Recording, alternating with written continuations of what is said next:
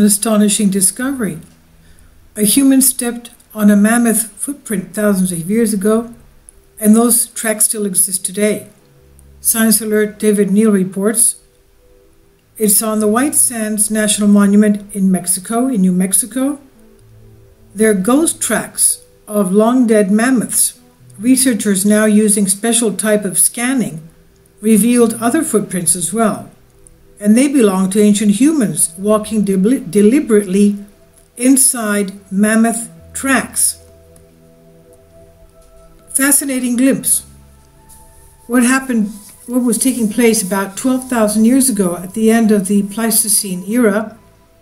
It's made possible by the use of ground-penetrating radar GPR scans. They're able to look underneath the surface of the ground to reveal what's hidden there, hidden contours underneath. It's a new technology used to check for cracks in railway lines, for example.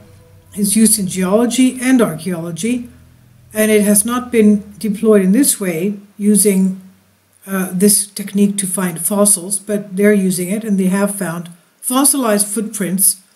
It promises to give scientists access to various other areas where they will hopefully find tracks and prints that are not visible to the naked eye. They can tell us more about just who or what walked where.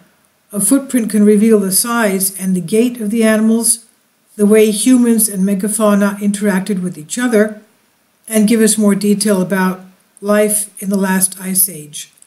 We never thought to look under footprints. This is what Thomas Urban, research scientist from Cornell University, says, and he explains, it turns out that the sediment itself has a memory that records the effects of the animal's weight and momentum in a beautiful way. It gives us a way to understand the biomechanics of extinct fauna and we never had before. Part of the wonderful technology of this GPR is that it can scan below the surface without the need for excavation. The equipment just needs to be dragged across the ground and it makes measurements. It's equivalent of getting long extinct animals into the lab to step onto a pressure plate. That's what it's basically doing, without digging up anything. And records like this are exceedingly rare, making these findings even more exciting. Among the tracks discovered are 800 meters, that's 2,625 feet, of human footprints crossed with prints from a large proboscidean, maybe a Columbian mammoth. It looks as though the mammoths were stalked for food or fur. We've already covered that in the past couple of days. We had an article on the fact that, yes, they found in Russia frozen mammoth sections. They were cut up in pieces because the humans at that time, the last ice age, were hunting for mammoths and they were using them as food. So yes, the humans were hunting mammoth, just as they have found here. Now, the findings match up with analysis carried out last year by the same team of researchers, but with much more detail this time. In this case, detail and depth has been revealed, and they've got more clues about the underlying sediment, and it can reveal how the ancient creatures were walking. Creatures, we're talking about ancient humans. But there are bigger implications than just this case study. There are bigger implications than just this case. The technique could possibly apply to many other fossilized footprint sites around the world, including those of dinosaurs. The researcher says we have already successfully tested the method more broadly at multiple locations within White Sands, New Mexico.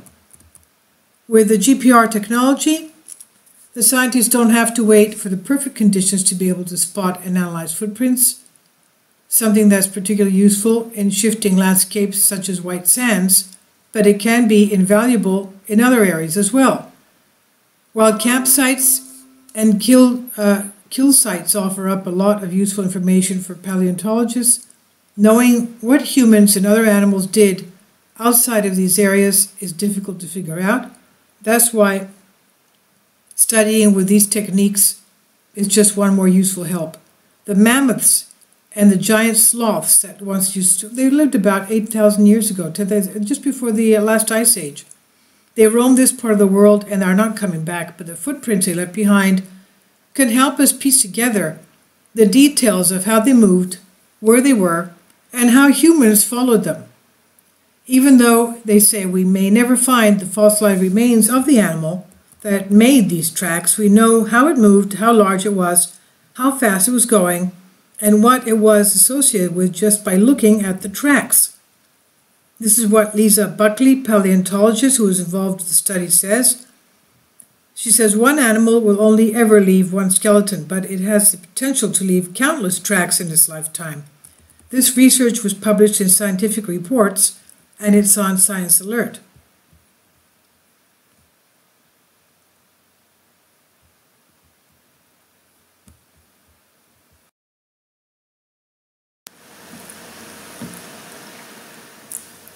If you'd like to join me on my Patreon account, you will hear content not covered by mainstream media.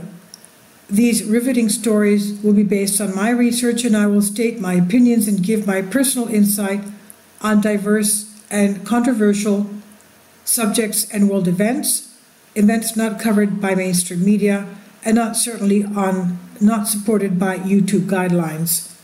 So whatever I have on my Patreon, most of those will not be on my YouTube channel. Please consider becoming a member today. More of the most significant and important videos will be on my Patreon channel. Your support helps me to continue my research and keeps this YouTube channel alive. And we depend on your support, your generous charity, because we help economically challenged families here in Athens, Greece, in Kapota, and we also help the young generation with university tuition and the community around our church. Thank you.